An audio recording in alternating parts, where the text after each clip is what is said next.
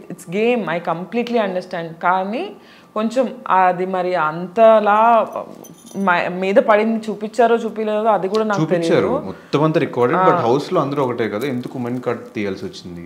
అదే అంటే ఆ టైంలో నాకు నిజంగానే అది నాకు అనిపించింది, అది చెప్పాను. అండ్ ఇంకోటి ఏది చెప్పాను, ర్యాంకింగ్ టాస్క్ లో లాస్ట్ లో ఒక అమ్మాయికి వీళ్ళు ఇచ్చే రెస్పెక్ట్ ఇది అని జనాలకి చెప్తున్నాను, కంటెస్టెంట్స్ ఆడియన్స్ కి, ఆడియన్స్ ఉన్నారు వాళ్ళకి చెప్తున్నా. సో నన్ను 9th లో పెట్టినప్పుడు కూడా నేను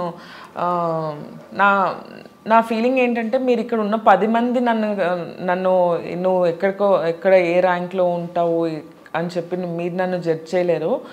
I know my capacity. If my audience want me to come out side big boss house నుంచి నన్ను బయటకు తీసేయాలంటే వాళ్ళే తీయగలరు. మీరు నాకు ఇక్కడ ఏ ర్యాంకింగ్ ఇచ్చినా, ఇప్పుడు నన్ను ఫస్ట్లో వెళ్ళి కూర్చోబెట్టినా నాకు కప్పు రాదు.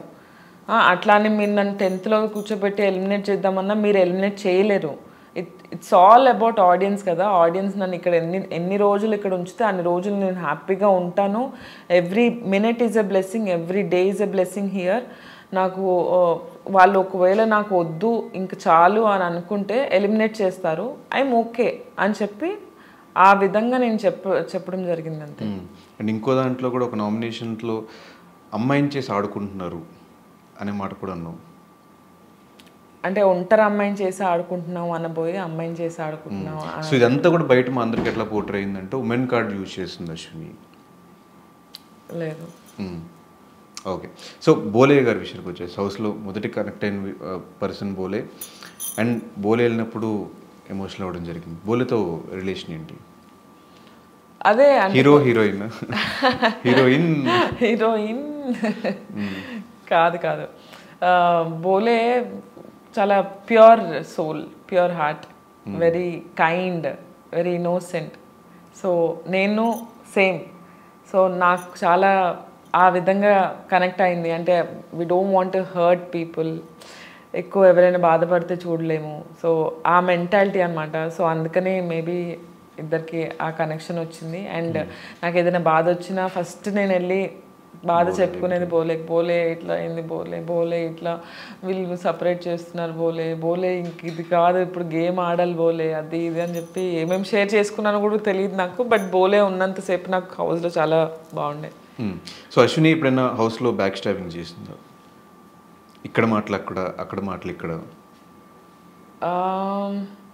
మేబీ నాతో ఎవరైనా కనెక్ట్ అవ్వాలి, ఎవరైనా నాతో మాట్లాడాలి, ఇంకా ఆ బాండింగ్ క్రియేట్ చేయాలి అని అంటే, ఇప్పుడు నేను ఒకరి గురించి మేబీ నేను ఇప్పుడు చెప్తే నువ్వు వాళ్ళ గురించి నాకు చెప్పడం, లేకపోతే నా గురించి వాళ్ళ గురించి నువ్వు నాకు చెప్పడం కరెక్ట్గా రావట్లేదు, ఫ్రెండ్స్ అవుతారేమో అన్న పాయింట్ ఆఫ్ వ్యూలో మేబీ 2-3 times అట్లా జరుగుంటుందేమో. శోభాతో రతిక గురించి చెప్పడము, లేకపోతే యావర్తో ఇంకెవరి గురించైనా చెప్పడము. సో అట్లయినా ఒక బాండింగ్ ఫామ్ అవుతుంది. అట్లయినా కొన్ని రోజులు హౌస్లో ఉన్నంత వరకు ఎంటర్టైన్మెంట్ చేద్దాము, ఒక మంచి కంటెంట్ ఇద్దాము ఆడియన్స్కి. ఇంత దూరం వచ్చాము, ఇంత పెద్ద ప్లాట్ఫామ్లో ఉన్నాము. బ్యాక్ స్టాబింగ్ కంటెంట్ ఎందుకు అయితే అసలు? That's not back stabbing, that's what I'm telling. అంటే I just wanted to build some bond.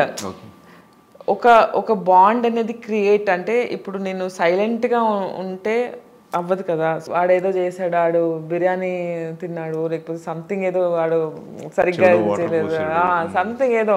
So నేను ఇప్పుడు నీకు వచ్చి చెప్తాను, వాడు అట్లా చేశాడా అని చెప్పి వాడి గురించి నువ్వు నాకు కొంచెం ఇంట్రెస్టింగ్గా చెప్తావు ఏదో.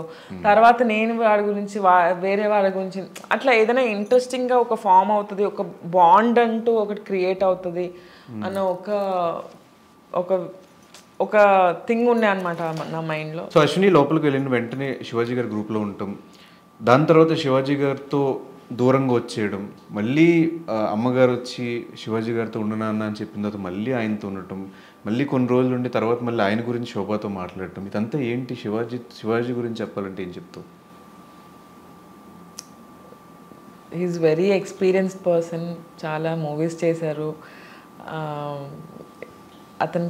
అంటే శివాజీ గారికి తెలుసు ఏ టైంలో ఎట్లా మాట్లాడితే నేను బాగుంటాను హౌస్లో, ఇంకా ఎక్కువ రోజులు ఉండగలను అని చెప్పి. అతనికి చాలా మెచ్యూరిటీ లెవెల్స్ చాలా ఎక్కువ ఉన్నాయి అని చెప్పి ఫస్ట్ అనుకున్నావు. లోపలికి వెళ్ళాక ఏమైంది? ఆహా లేదు, అదే అంటే ఇప్పుడు కూడా.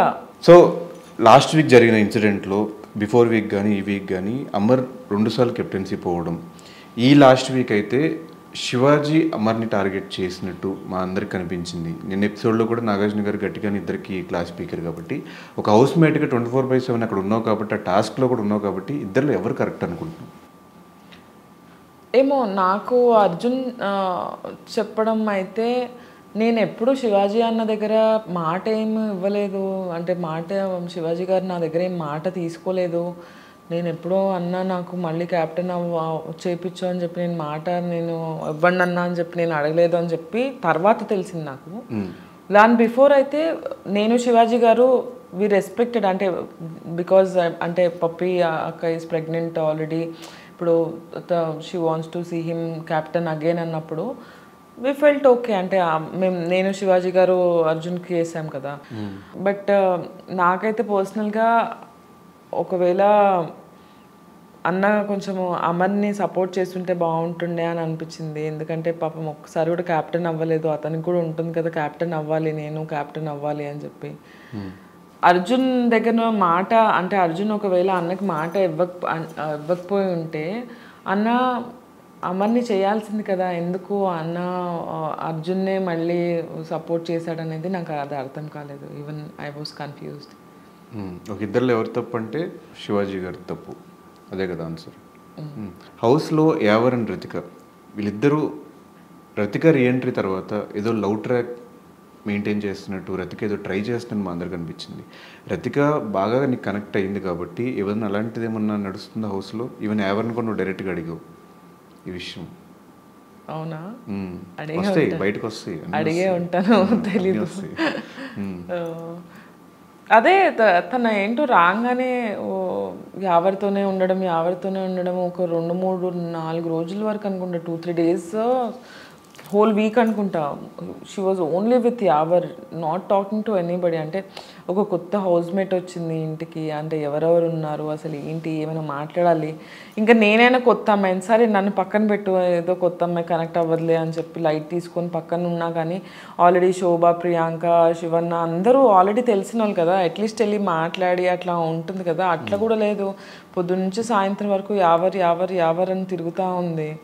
సో ఎట్లా అంటే ఆబ్వియస్గా చూడడానికి ఎట్లా ఉంటుంది అంటే, మనం దగ్గరుండి వాళ్ళ మాటలు వినడం వేరు, దూరం నుంచి ఇట్లా చూస్తుంటే ఒక అమ్మాయి ఒక అబ్బాయి ఇంత గంటలు అని దట్టు ఇంత పెద్ద ప్లాట్ఫామ్లో ఉన్నాం మనము, అంత ఉండద్దు అన్న మినిమం సెన్స్ అయినా ఉంటుంది కదా, ఆ సెన్స్ కూడా లేకుండా అంతలా మాట్లాడుతుంటే maybe there is some relationship. And ఆ రిలేషన్షిప్ ఉండడం కూడా నేనెవరు, నేను వద్దు ఇట్లా చేయొద్దు అని చెప్పడానికి, వాళ్ళ పర్సనల్ థింగ్. సో నేను వాళ్ళ మధ్యలో ఎందుకు ఇన్వాల్వ్ అవ్వడం అన్నట్టు నేను అడుగుంటానేమో, అడిగాను ఎవరిని, ఇస్ దేర్ ఎనీ రిలేషన్